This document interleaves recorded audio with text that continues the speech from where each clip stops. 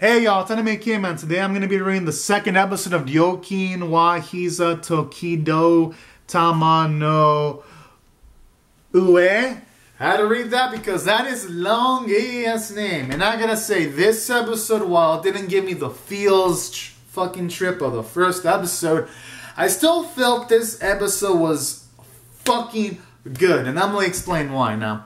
This episode, it was nice to finally get to see a bit more backstory of Haru on how when Haru was feeling hungry, it was nice to see a little sequence where this girl called Haru fed the reason why the cat's named Haru is because the main protagonist gave the cat the name because the cat responded positively to the word Haru.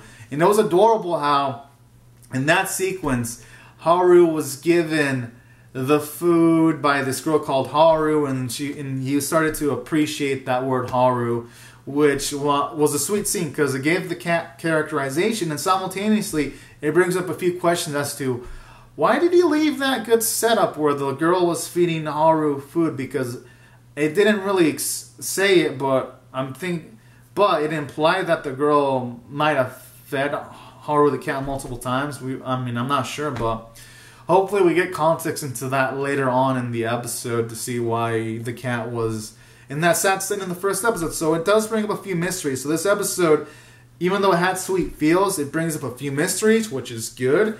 It will at least keep me hooked. Other things in the show hook me, like the comedy, but that's another hook too. And then aside from that little element right there, it was nice to finally get to see some character development from Subaru. He went from not thinking that things like names were important, and then the moment he actually gives the cat the name Haru after thinking of names randomly, it was nice to see him get more emotionally bonded. He starts to blush more in a positive way, and you can tell he's starting to interact. He's starting to interact more positively with the cat, and he's starting to enjoy these interactions. So I like all these elements. To see him gain a bit of character development, it was nice to see him get out of his comfort zone and interact with a shopkeeper person.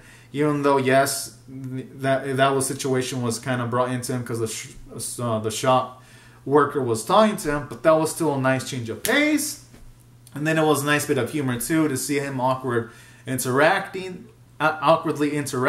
And who knows, maybe near the end of the series, Subaru will actually be more sociably conscious and he'll have more skills. And then maybe near the end of the series when if he interacts with people more calmly, we'll feel like, damn, this is going to be so cool when if he does interact with people more confidently, and we'll feel a sense of growth. So I kind of like this sequence too for those reasons. So it was nice to get to see character development for Subaru. It was nice to see some development for the kitty too, because at least he's responding more positively to Subaru. And I like how the kitty was remembering how you shouldn't take things for granted either, giving us more characterization and all that. And then the way he responded with Subaru brought him more food was just sweet and adorable. It really gave me a smile to my face, and it warmed my day up quite a bit. So this episode is just all a good feels time, and I fucking love it. And then the art and animation were still strong too. And while the story isn't grandiose, I felt it made enough progress for today. Haru got the cat.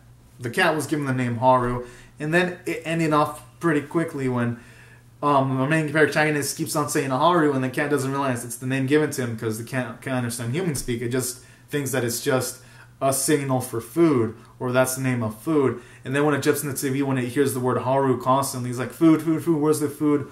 While monologuing about the TV screen was pretty sweet.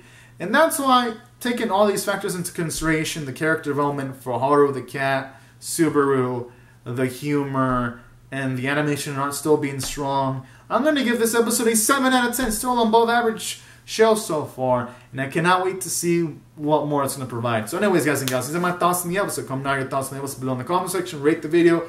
Subscribe if you want to see more reviews and reactions. And I'll see you guys if you subscribe for more. Thank you so much for watching. Be sure to rate the video and share it if y'all want to. Alright, guys and gals. Thank you so much for watching. Bye-bye.